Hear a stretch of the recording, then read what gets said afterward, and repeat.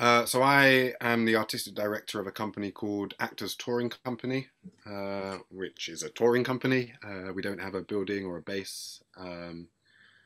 And so we make lots of work in co-production. And last year, uh, there was an invitation to create kind of traditional storytelling theatrical activities around fires.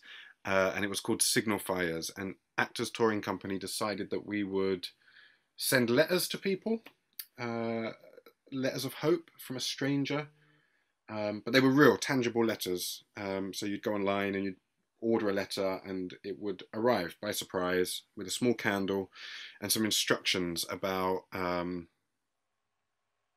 how to do it. You know, like you must open the letter, you read the letter to those who are with you, they're your audience, and that you mustn't read the letter before you open it. So it was meant to be fresh, I guess.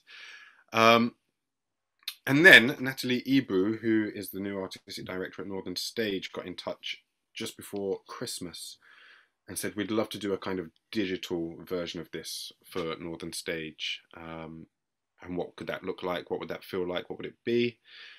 So I guess that's it. I kind of had the original idea, and then worked with Natalie to evolve it into the new series of Dear Tomorrow. The first time we did it, it was 3 letters, and all of the writers were international. That was the idea. So it was like the world sending letters to the UK. So we had a writer from Israel, we had a writer from New York, and we had a British writer, but born in Singapore, spent lots of time living in Paris, so kind of feels international in that aspect.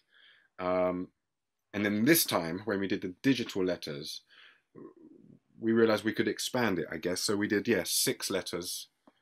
And then we sent those letters to 6 actors, and the actors read them to camera as if reading them to you. I mean, once I think we held off casting until the letters arrived and we knew what they were talking about. Um, and it wasn't like, this letter's been written by a man, it should be read by a man.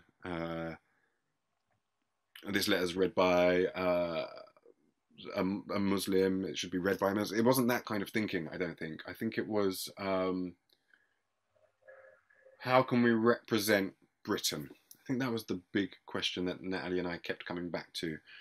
Um, and because this was called Dear Tomorrow, Hope from Home, the idea is that all of the writers were British, but that could be stretched. So, for example, Eve Lee, uh, born in America, raised in America, has an American accent, lives in Britain. Mm.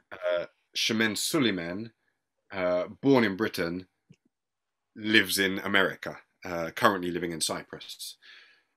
So I was trying to stretch the idea of what it meant to be British. Amira Conrad, South African, living in Britain. So to try and get a 360 of what it means to be here now.